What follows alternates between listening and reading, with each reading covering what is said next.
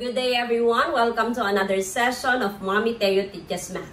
Our topic for today is distinguishing and illustrating business and consumer loan. What is a loan? Loan is an amount of money that you borrowed and repay it with interest on a specified repayment schedule.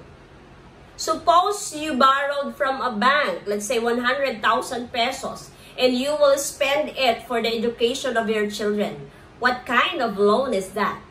Or you borrowed 100,000 and you want to start a business, let's say a tea house business. What kind of loan is that?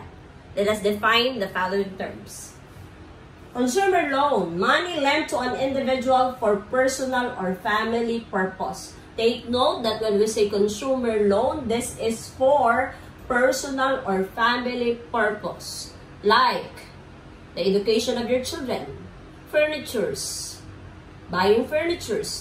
buying appliances, what else?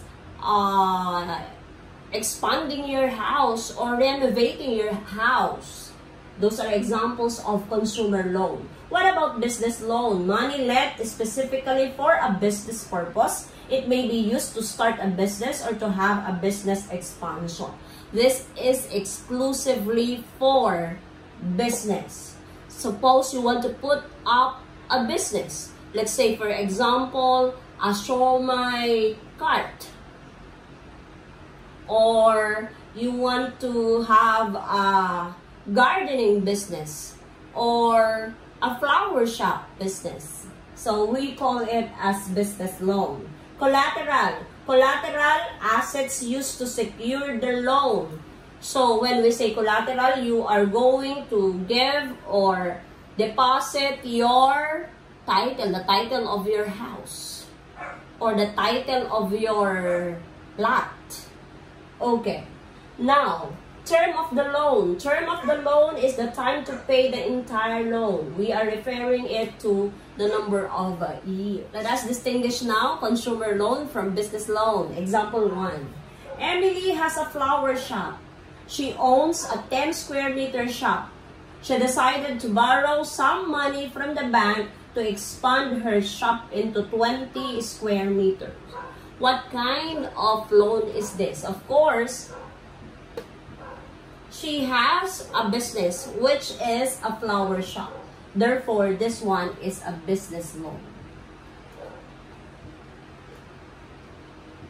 Number 2. Mr. Duterte wants to borrow money from the bank to finance the education of his daughter. What kind of loan is that? Business or consumer? Of course, this one is for personal. So therefore, this is consumer loan. Number 3. Mr. Fernandez borrowed money from a bank to buy a flat screen television. So what kind of loan is that? Again, this one is for personal use. Therefore, this is a consumer loan. Number 4. Mr. Cruz owns a tea house business. He wants to put another tea house near Taytay Senior High School.